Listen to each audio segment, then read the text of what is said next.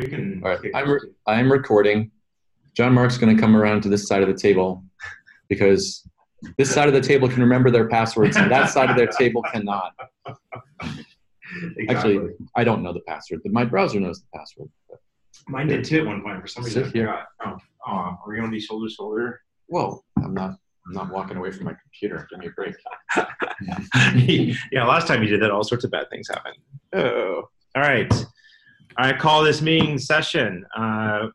Welcome to the latest edition of the Community Hangout. All sorts of things are on the table. I am... and Nimisha is standing because she's tired of sitting. So I wanted to talk, so we got several things going on, most having to do with the conference, with lots of stuff going on there. Got a lot of sponsors, a lot of great, a lot of people have bought tickets now, which is great. I think the vast majority of speakers have bought tickets, and we have a major undertaking in the form of Python 2 to Python 3 and Django 1 to Django 2 upgrades, which we'll want to talk about that. And then I think we have Reggie will talk about his tutor tool. But before I get started, is there anything else? Is there anything that people want to bring up just to talk about? Anything in particular? One thing that I had hoped to add to the agenda, which I unfortunately could not, was there's been an effort to do anonymous access to courses being undertaken by some folks at OpenCraft and elsewhere. That'll have to be at the next community hangout because there just wasn't enough time to put it together. So look for that in the next hangout. Today, I'm just going to tell you that people are doing it, and then you can hear more about it at the next one. So anything that anybody wants to bring up now is think of open mic for anyone who's here. Otherwise, we'll just dive into it. When is the next one? Generally, we try to have it the second Thursday of every month. So I think that is, I don't know, let me look it up quickly.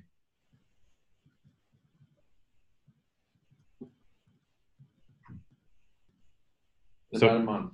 It should be Valentine's Day. We're going to have a hangout on Valentine's Day. Okay, easy to remember. Thursday the 14th. We may or may not have that. We may have a different date for that one, but we'll see. Well, no one here has dates, right? I mean, Hey. I joke. Okay, so conference. Look for a program to be sent out in a couple of weeks by the end of this month. You should have, everyone that was accepted to talk should have received their acceptance, and hopefully you registered. If you need help, if you didn't receive anything and you're still waiting for me, let me know and I will make sure to take care of that forthwith. But we have already matched last year's sponsorship. So everything we get in sponsors above from here on out will make us, will put us over the top compared to last year, which is great. Last year we were, talking to sponsors right up until the very beginning of the event. So that we have a lot of momentum. We're going to announce an instructional design summit for Tuesday, March 26th. We're going to announce a mobile summit, also the 26th, as well as kind of a DevOps day the same day. So look for those announcements coming out next week. Lots of things happening. We're launching a podcast. If you want to be on the podcast, let me know. If there's something interesting you want to talk about, I'll be happy to record you and put it online. So with that said, I think I'm going to turn some things over to Ned, who's going to talk to you about Ironwood. Are there any questions about anything I just said? Bless you. Someone's allergic to good news. All right. I'll take that as an endorsement of moving to the next item on the agenda. So, all right. So Ned, you want to talk about Ironwood? Sure. So Hawthorne came out in July or August. I forget the exact details. The next OpenEdX release is called Ironwood. We are going to start the formal release process tomorrow by cutting the master branches. That means that Ironwood will be based on code that was deployed to edX.org today. I haven't actually heard if a deployment did or didn't happen today, but if it did, that's what Ironwood is going to be based on. We'll do some checking ourselves of Ironwood. We'll mark something as a release candidate, and I'll announce it to the community. It would be great if you each could try it out, see if it works for you in your environment, and give us some feedback. We count on the community to do the real-world testing of the OpenEdX releases because we run master, so we don't have our feet in the fire of exactly what Ironwood is going to be. So we know that it's working this afternoon on our machines, but we need to hear that it's going to be working in your environment too. Any questions about Ironwood or the release process or what you're supposed to do and what I'm supposed to do? Ned, I had a couple of questions. Yeah. What's the plan for release notes? The plan is that John Mark is going to figure out how to write some release notes. So we're talking That's a good to, plan. thank you for bringing that up, because we're talking to a couple people internally about doing that. If anyone wants to contribute to that process, I am more than happy to talk to you about it. If you want to be included in our meetups or in the draft process, I'm more than happy to loop you in and yeah, use all your free time. So Peter, when this in the spirit of full transparency, I don't actually know if we have written any write-ups of what features have gone on edX.org since last August, when the partner announced, when the last product announcement appeared on the openedx.org website. Do you have a source of information like that? No, I guess that's part of why I'm asking. Okay. What the Good. plan is. Right. I also just bring it up because with the Hawthorne release, we had some confusion about how to turn on features. Right. There were things in the release notes, but no instructions on how to turn them on. Yep. And there are things that I know that are in master now that I want to be able to turn off. Ooh, okay. Is there already a switch for it, or? If I read the PRs correctly, yes. Okay, good. So it's better if it's a documentation problem than a implementation problem. Oh, sure. Yeah. Okay. Yep. Okay. Yeah, that's a good point. And it reminds me of something else I want to talk about once we're done with the Ironwood question. Any other questions about Ironwood? No. Internally at edX, we do hackathons, 2-day hackathons, about once a quarter or so. The next one is coming up the week after next, I think it is. And I think the project that I would like to take on during that time is using some new tooling we've got for annotating code as a way to add documentation to feature flags, waffle flags, and configuration models. And if people want to help with that, either people like Peter who are within walking distance of our office, or people who are remote and don't mind getting on Slack and seeing what's going on, get in touch with me and we'll see if we can loop people in remotely for those 2 days. Or at least get some feedback about before we start, or you want to hear about how it's going after we end, or whatever it is. So I would, some forces came together yesterday in my mind, and I think we have a shot at actually doing this. And OF 17 has recommendations of what types of things we'll want to annotate for our feature toggles and so forth. Configuration models, by the way, are probably going to be deprecated. So anyway, we should touch base and see like what's the biggest bang for the buck, and make sure we're consolidating on good best practices here. But all right. That would be definitely very useful for both the community, it sounds like, very much, and definitely internally as well. Right. Okay. Was there something else I was supposed to say about Ironwood? No, I think Ironwood's done. Okay. So now we can talk about, is there anything we need to talk about with Python 3 and Django 2 specifically? Right, new item. So It is now 2019, and that means I have an advanced degree in mathematics, so I know that next year is going to be 2020. And what that means is that Python 2 is going to end its support. The Python core committers have said that on January 1st, 2020, they will stop supporting Python 2, and they will no longer provide security fixes or bug fixes for it. And as a result, Django will stop supporting their last version that runs on Python 2, 1.11, which is what we're now using. And a whole slew of other libraries that we depend on are going to stop supporting Python 2. And what that means is that we need to get all 850,000 lines of Python in OpenEdX onto Python 3 sometime within the next year. And if you look at the schedules of releases, after Ironwood comes Juniper, which is probably the release that's going to be running at the time of the new year, then maybe we have to get it done sooner. So it's a big job. It's kind of important. It's something that's going to affect all of us. So we're doing work here to organize the work. One of those things is something that you've heard about before, which is called the Incremental Improvements Project, or the INCR JIRA project. The INCR project is designed to be small, achievable, uncontroversial changes, most of which are aiming to move us closer to Python 3 compatibility. If you are interested in helping with the effort to Python 3, a good place to start is with that JIRA project to see what work needs to get done. For instance, right now we can't even run tests on Python 3 because we can't install all our dependencies on Python 3. So the next work that needs to happen is fixing up some of our dependencies to use Python 3 compatible libraries. So all that being said, we're looking for interested people to help us think through the hard parts, to do some of the easier parts, to raise awareness of the problem that's coming up, and help us move the code to Python 3 compatibility. Anyone got anything to say about that?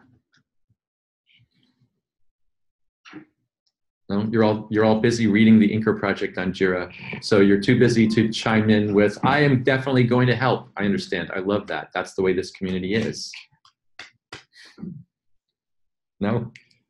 Half the job is stand-up comedy. I guess. I think I mentioned this at the last Hangout, but it would be helpful to have like a link to the project and some suggestion about how to monitor it, just because I can't figure out Jira. Okay. That's maybe a Slack channel. Yeah. Making the work itself more accessible to people is good input, and we'll look at ways to do that. We're very Jira-centric around here, but we understand that not everyone likes it. Not everyone here even likes it, but yeah, definitely making the information more available would help. So we'll take that info for Jeremy. And yep. Are there any suggestions of what tooling is better, or how to surface it, or is it like another dashboard on Jira? Yeah, I don't. Peter, what would help? What emails directly to you with INCR tickets that's been signed with that? I was just looking for the link that you guys use to keep track of stuff. So, like, I know that INCR is the name of the project, but whenever I try to find the page that goes with that, it is a little incomprehensible. And if I know I have the right one, then I will learn to live with it. Yep. Right. Yeah. Okay. And sometimes Jira is also funny in that way. Like you go to a link, but it takes you to a different board than the Kanban board that we see. So we'll have to see if we can get the exact link to the Kanban. I also see there's a Python-3 channel in Slack. Is that? Is there? Wow. I don't know if I'm in there. No, Cliff had started that before you left. Oh, I am in there, but it's very, very cool. Right. Yes, the last post was for me in July. Yes. Well, someone joined in August 4th, so I got a little message about that too. But yeah, okay. Yeah, we should definitely make use of that. let's make that the discussion focus. I'll let Jeremy know, and we can start kicking off some things there.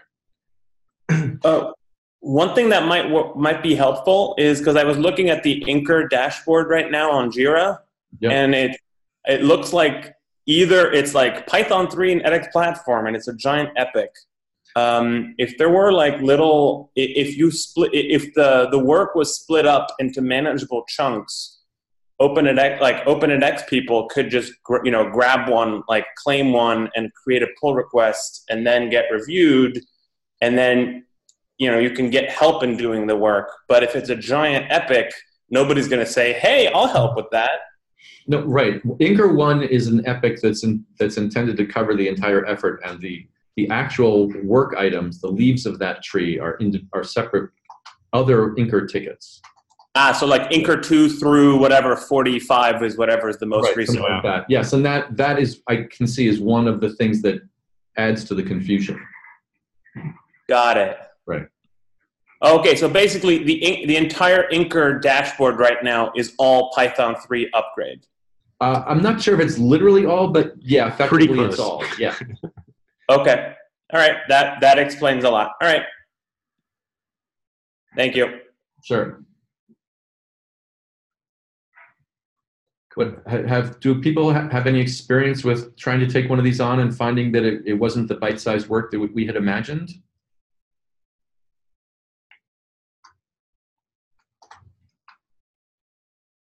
No? Right. Okay. Yeah, I did. Yeah. It was, I worked with a community member. His name is Shadi Knife, and we tried. So I was reviewing his work. That was my role. And one of the tasks wasn't really bite-sized. It took, I think, 3 pull requests to get done.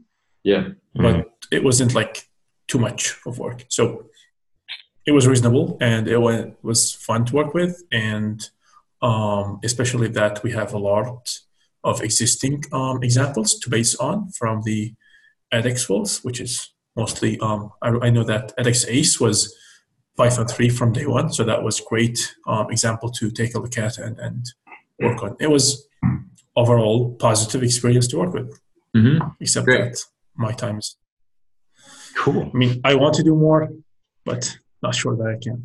We've got a blog post coming up, I think maybe today or tomorrow, where we included a quote from Felipe from EduNext. He's on the line. Yeah, he's here. So if you want to be added to that, we'll be more than happy to add your quote about it was a really good experience. So anyway. To send that message in Slack to JM. We'll follow up. Okay, that's Robert, because I don't see you guys, right? That's what? I'm sorry? What? That's Robert speaking. I'm sorry. No, that was Nimisha speaking. Yeah, that was me. But sorry, we're no. I mean, I recognize your voice, but the other. Oh no, that was JM. Me, John Moore. I was speaking. Oh, hey, John. Yep. Thank you. Good thing we have a laptop. All right, that's probably all we need to say about Inker at the moment, I guess, in Python 3. Yeah, just mutually assured destruction. That's kind of the name. All right, end on a high note.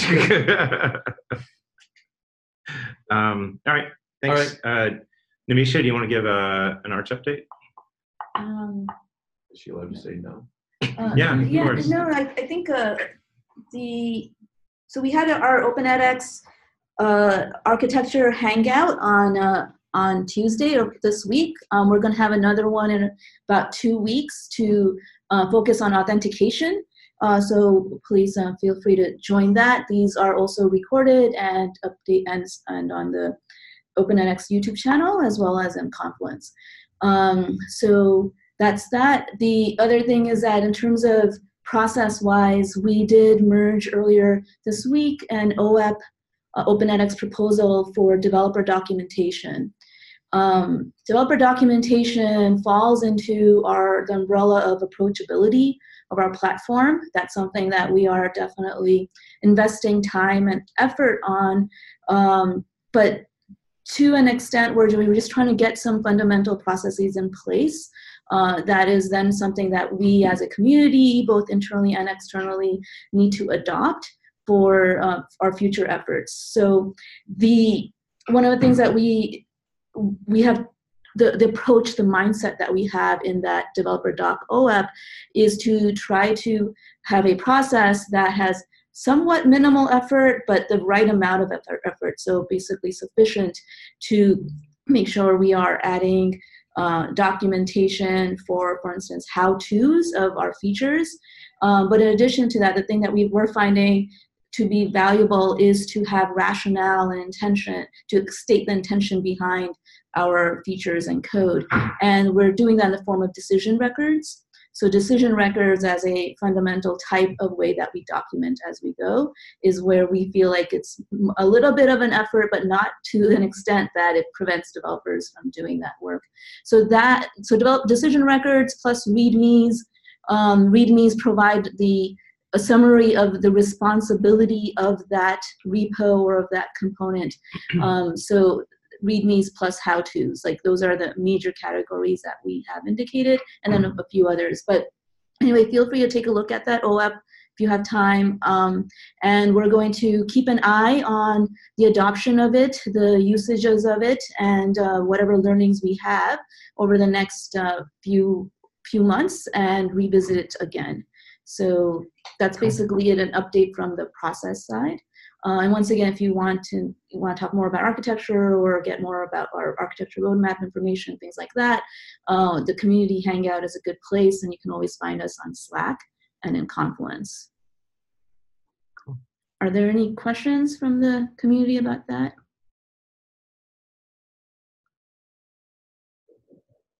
Okay, sounds good. There is a question in chat about the Ironwood Hackathon. Oh.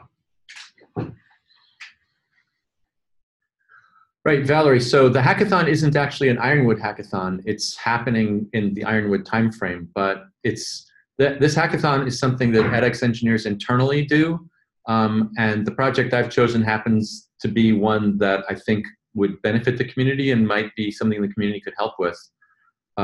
So what can I do? I can invite people to join my project somehow. I'm not sure where that would go. No worries. Feel free to share in Slack if there's anything like, external folks can join, and, just wondering. Yeah. Right. In general, the hackathon isn't really quite organized for lots of external people to join in full ways, but individual projects might make it possible for external people to join. So that's why I'm saying I will take on people in my project, but the hackathon in general might not quite be ready for that. I see. No worries. I was just curious. Sure. No, I'd be glad to have your help. And that brings to mind, maybe we should think about how we would run, a global hackathon, inclusive of, all the OpenEdX community. Mm-hmm. So if you have ideas or thoughts around that, let me know. Cool. All right. Okay. Anything else about Ironwood? I don't think so. All right, cool. Okay. So one other thing, so now we get to the fun part of the discussion. Just to follow up on some things I've said in previous Hangouts, we are setting up a discourse instance, which I'm hoping that we'll be able to start beta testing early next month. And also something I'd like to think about, or everyone else think about, is I'm thinking about how we would do our own OpenEdX instance. So specifically tailored to people that have designed courses about course design on OpenEdX. It's a little meta, but that would be kind of like a first iteration. So if you have thoughts about that, let me know. In any case, we're now to the fun section, which is show and tell. I think is Reggie here? I've not seen him signed in, unless he's one of those two druids. He was going to do a demonstration of Tutor, his one-click deployment thing. And I don't see him. He mentioned that he won't be able to make it. Oh, really? Oh, bummer. Okay. That's unfortunate. Does anybody have anything you want to show that you've been working on? So that'll be two things I want to show the next time: the tutor as well as the anonymous access bit. So we'll have an open mic. Anything you want to share or talk about, now would be the time to do it. If you want to demonstrate something, you can have the screen going once, going twice.